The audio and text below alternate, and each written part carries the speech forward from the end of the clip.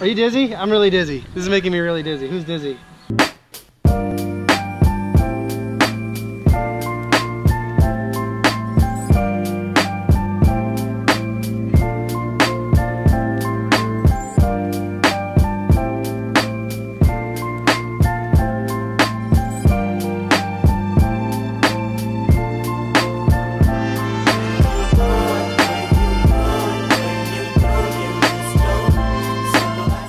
Just leaving Dollar General.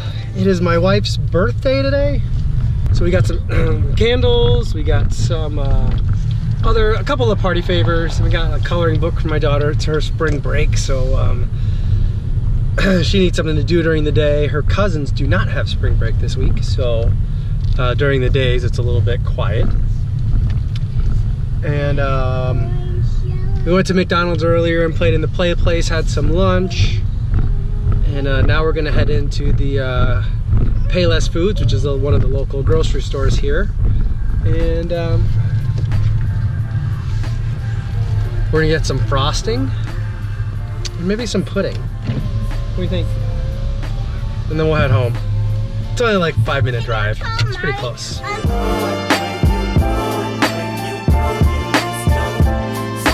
It's turning out to be a really nice day. It's a little chilly when the sun gets behind the clouds, but when the sun's out, it's nice and toasty. We're gonna hit the new Vienna playground. I think there's a merry-go-round on there, which is nice because it's like, not the one at the baseball diamond. Because I feel like merry-go-rounds, they don't have those at playgrounds anymore. They get rid of those. So this is like a rare treat. Because I think kids get hurt on them too much, or that, or maybe they break a lot. I'm not sure why they get rid of them. Hey, do you think that's a bad idea or a good idea? Bad idea? All right, I'm gonna do it. How about I go first? All right, come on. You go first then. I'll go on this slide lots of times. Okay. Let's go. You can talk to go. Yeah.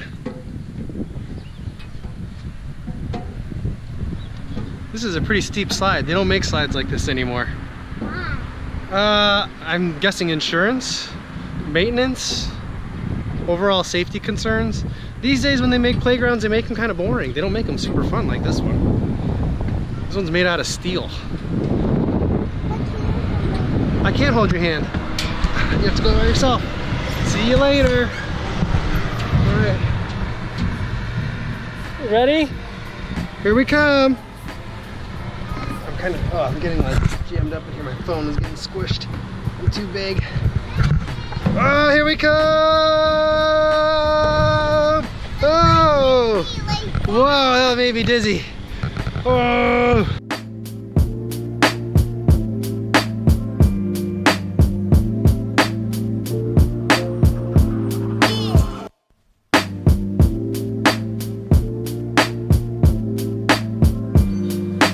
Are you dizzy? I'm really dizzy. This is making me really dizzy. Who's dizzy?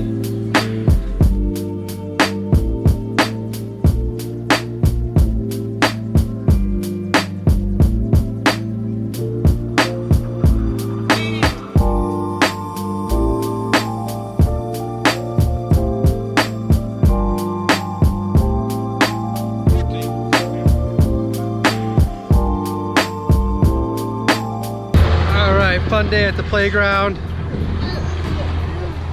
Walking back home, or to my mother-in-law's house. Picked up 2 more kids. There are lots of kids at the playground. I guess kids are just allowed to just roam the neighborhood around here. It's, And I know Brad. yeah, kind of nostalgic in that way. Definitely different than Chicago. Ew. But we got one of my nieces and one of my nephews with us. My stick. Yeah, I will.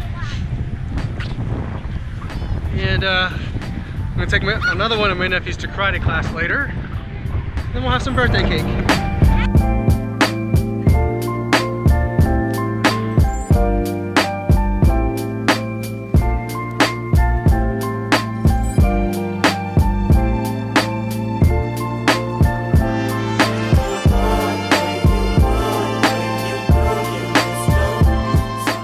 I am now in Epworth, Iowa, outside the American Legion here. It's actually just across the street over there.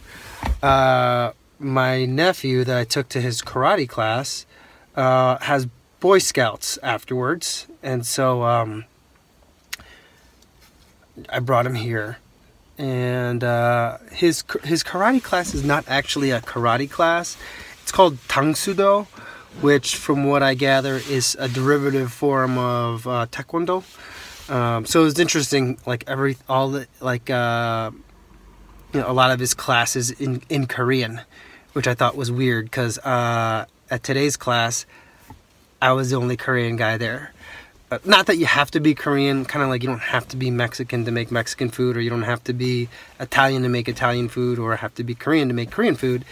But it is kind of just weird that in Dyersville, Iowa, inside the rec center, which shares space with the National Farm Toy Museum, there is a class full of people who are learning what looked to me like the Taekwondo forms. I'm not an expert. I took it until like I was a yellow belt in the 3rd grade or 4th grade or something. But what reminded me of like those Taekwondo forms and conducting the class largely in Korean, even though there were no Korean people there.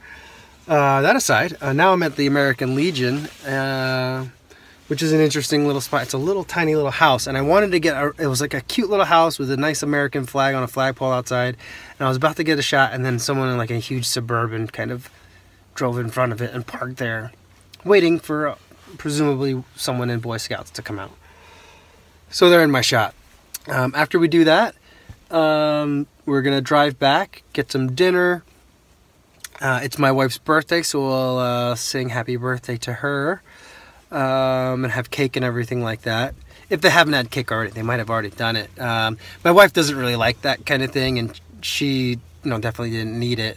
It's more for the kids. Kids like birthdays, and they like blowing out candles and singing songs and stuff. So it's for them, and so we'll do that.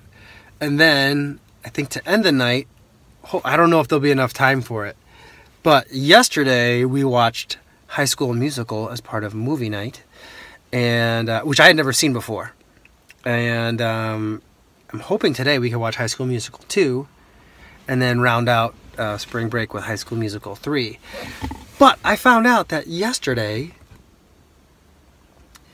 even though the first movie is called High School Musical, you don't actually get to watch, or you don't get to see a High School Musical at all. You get to see the end result of the academic decathlon. That's kind of like a side story in it. And you get to see the championship basketball game, which is also it's not called High School Basketball. It's not called High School Academic Decathlon. It's called High School Musical. But as far as you get in the story is only the callback audition for the High School Musical. I mean, you hear about the results later as Zac Efron gets the lead part. But you don't actually see any of the High School Musical in High School Musical.